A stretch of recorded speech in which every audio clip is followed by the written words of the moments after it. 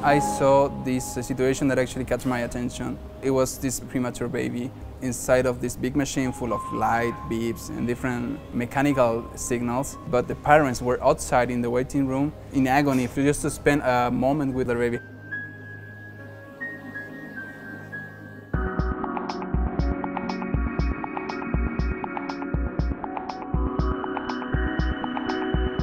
BabyBe is a system that has a sensor that takes the information from the mother chest in real time, sensing heartbeat and breathing from the mother.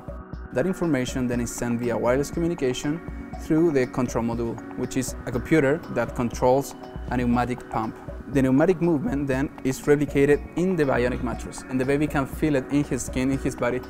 When babies are in contact with their mother, they get better sooner. Today we bring BabyBe for first time into an incubator machine with a real premature baby. Este gel emula la densidad del cuerpo y la textura de la piel. Entonces ahora esto, cuando tú respiras, está tomando ese movimiento y lo está replicando en el colchón.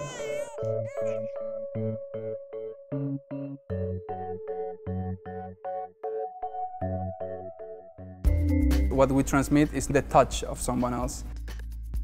We can record that information, then play it when the mother is not available. For example, we replicate the heartbeat and the breathing of the mother. With Edison, we can do that a lot easier than we can do it before. Nosotros ha sido una espera enorme, agotadora, así que nos ayudaría mucho, emocionalmente más que nada. La circulación sanguínea disminuyó su frecuencia cardíaca y al verlo tranquilo, eso nos indica de que I didn't want to cry because there was a lot of people there, but for sure it was the most beautiful moment that I ever had since I started with this. I don't know, there is not so many words to describe something like that. Sin el estudio clínico que va por medio, pero por lo que vimos en ese momento, que BabyBe sí funciona. In the future, I see BabyBe in every hospital, in every NICU ward. If we save one day of a baby being in the incubator machine, for the family it's a huge thing economically. But the most important is we give them one more day of being a family. And we want that for every premature baby born everywhere.